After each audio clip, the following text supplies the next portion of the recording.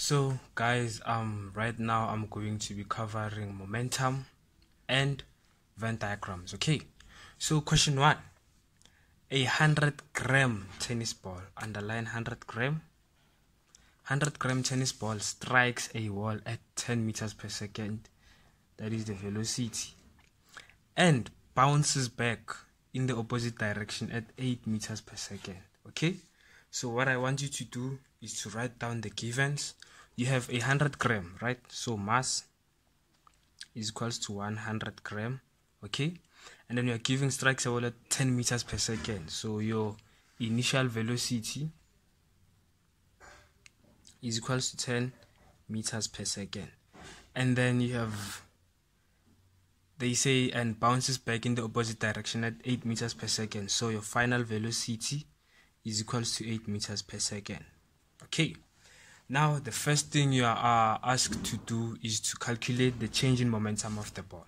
So guys, before any calculation, I need you to write down what is happening, to draw an illustration. Okay, so they say 100-gram tennis ball strikes a wall. So this is my wall.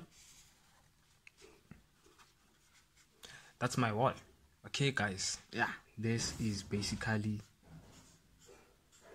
my wall. It's not a ladder, guys. It's not a steps. It's not a ladder. It's a wall. So they say this tennis ball strikes at 10 meters per second. This is my tennis ball. Strikes at 10 meters per second. 10 meters per second. And then they say it bounces back in the opposite direction. Opposite direction at 8 meters per second. So this tennis ball, it bounces back at what? At 8 meters per second. Okay guys, so now you have an idea that, okay, this ball went to the wall and then bounced back. So basically the velocity changed from 10 to 8.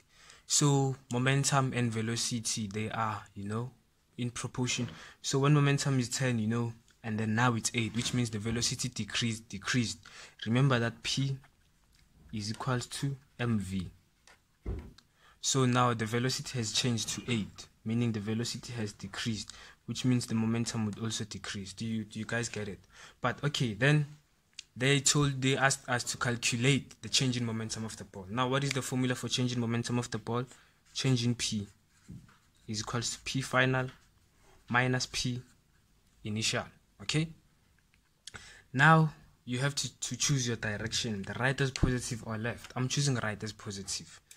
This is what I say, right as positive. The right direction is positive. Guys, remember to always choose your direction. Choose your direction in each and every calculation for physical science. Okay, now my right is positive, so which means this 10 meters per second, it's positive because it's going towards the right. So this is my positive. Now this one is going towards the left, so which means it's negative 8. Okay, now it's going to be m times v final minus m times v initial. Okay, and then you have, what is your mass? Your mass is 100 gram. So you have to convert that 100 gram to 100 kg. So converting from 100 gram to kg, right? What you have to do, you divide by 1000. So you're going to say 100 divided by 1000. How much? So on my calculator, 100 divided by 1000, you have 0.1 kg. Okay, now that is your mass. So where there's mass, you have 0.1. Alright, now your final velocity, it's negative 8. Guys, this is my sign, negative 8 minus my mass. What is my mass? My mass is 0.1, and then my initial velocity, the initial velocity is going to be positive 10. Okay, and then on my calculator, this is my calculator, I write what I have, 0.1 times negative 8 minus 0.1 times 10. Okay, now you have negative 1.8. This is the answer that I have. I get negative 1.8.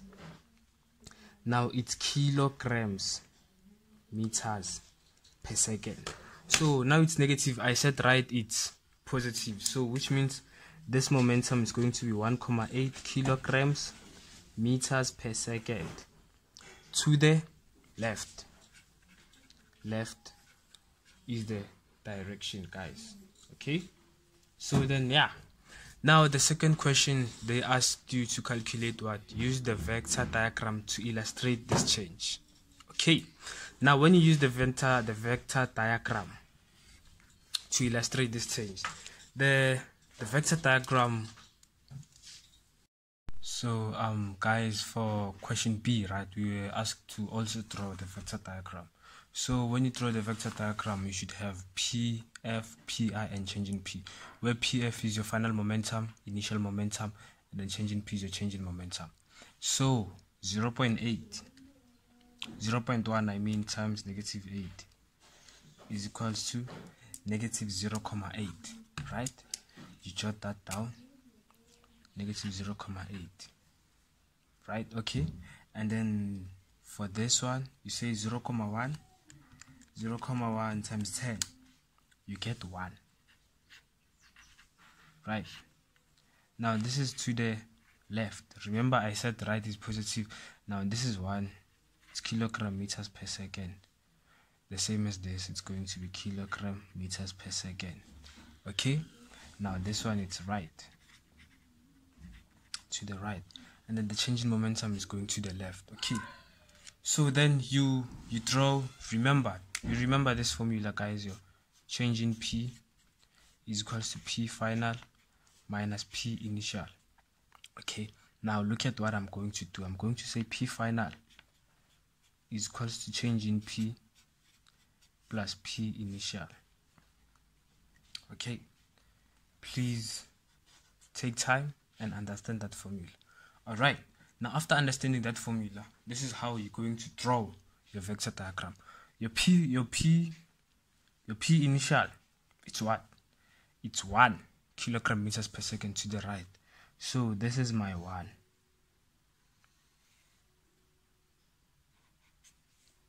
That is my P what? P initial.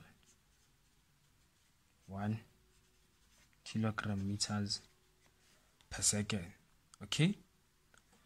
Fine. I'm so sorry about my camera. Sharp, right? So my P initial is equals to 1 kilogram per second. Now my change in P, it's 1.8 to the left. So my change in momentum, it's 1.8 kilogram meters to the left. So it's going to cover 1, right? Right, guys, and then it's going to cover 0.8. So that is my what? My change in equals to 1.8 kilogram meters per second, because it's going to the left, hence this direction, right? Okay, now after that, then you draw your P final.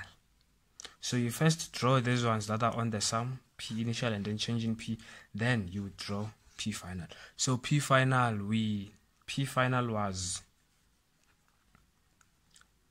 this is our P final, was negative 0.8 meters per second, right? So it's going to the left because it's negative. So now look at this beautiful drawing that I'm going to draw, guys. This vector diagram. Look at that genius. Just look at this genius. Just look at that. Now that's your P what? That is your P final, right?